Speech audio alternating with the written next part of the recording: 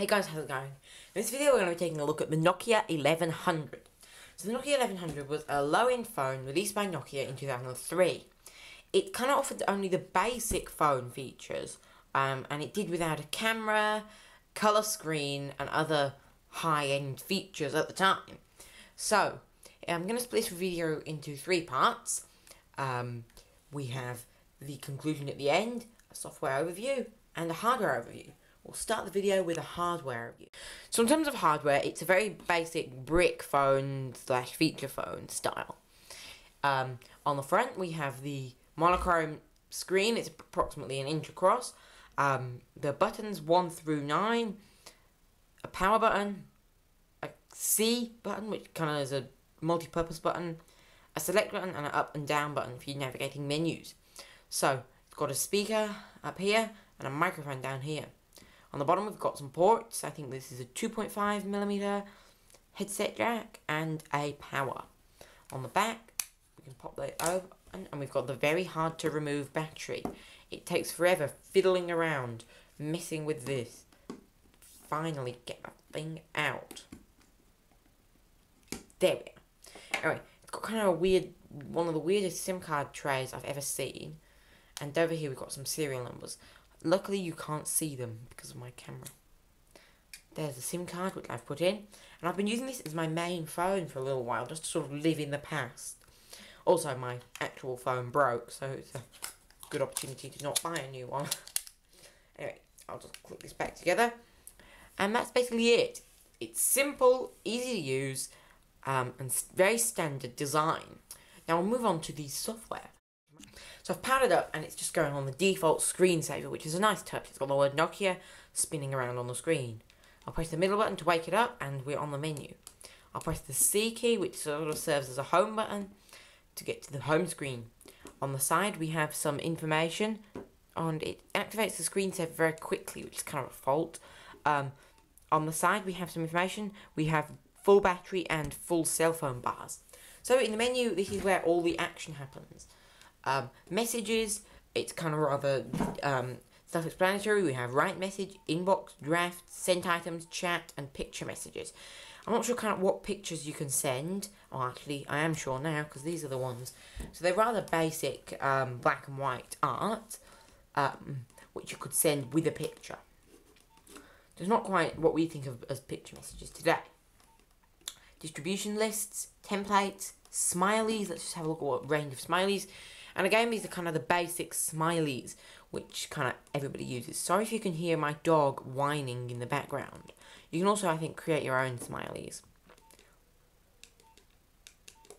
There we are. I could sort of do my own smiley. Not sure how I would do that, but anyway. Delete messages, message settings. Let's have a look at message settings. Okay, this is just basically just some profiles, I think. Not too sure about that. Info service. I think self-explanatory. And we're back to the beginning. Now, we also have contacts, again, rather self-explanatory. Add contact, edit contacts, etc. Call register. See what numbers I've called. I'm not going to do that for obvious reasons. Tones. We have a few ringing tones. I can set that, and this is something you will love to hear. Oh. Hang on, how am I supposed to play it? Sorry about that. I thought I could play it. I'll find a way of playing it later. It's the default Nokia tune, which people will like. Profiles, you know, self-explanatory again. Settings, so it gets a little interesting. Time settings, call settings, phone settings. Language.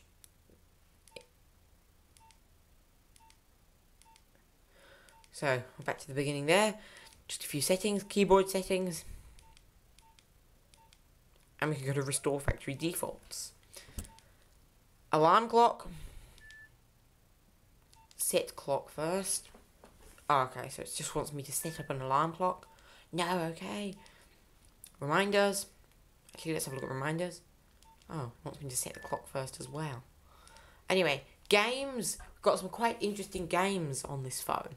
Snake 2 being my favourite.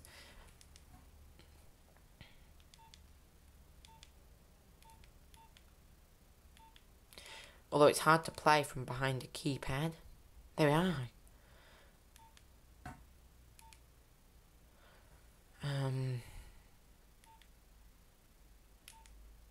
Ah well.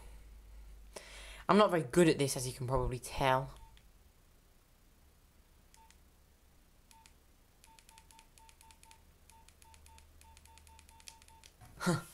Anyway, we also have another game. What was that? Space Impact 2. I'm not really sure what this is. I've not played it. Seems to be some kind of attacking game. Oh, okay, I know what we are. So I've got to try and hit these things, do I? Okay, whatever. I'm sure somebody else will know better how to play that game. Extras is where it gets even more interesting. We have a basic calculator. I'll just show you that. It tells me that 2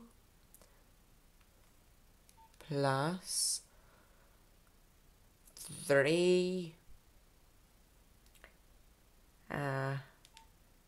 equals 5. Well, I didn't know that calculator. Thank you for that. Stopwatch. Start the stopwatch. Countdown timer.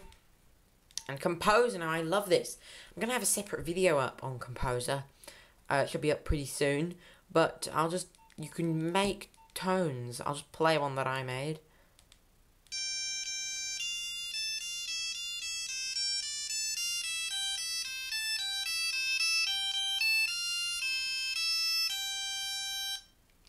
There we are. And you can save them with different names. Screensaver, we've got a choice of screensavers.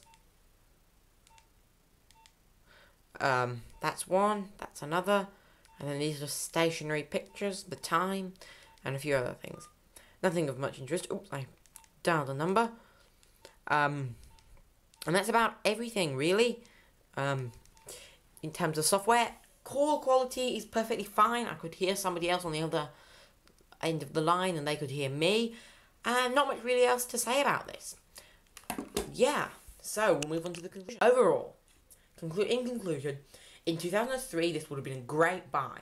It would have featured everything you needed for your first cell phone or perhaps for the elderly.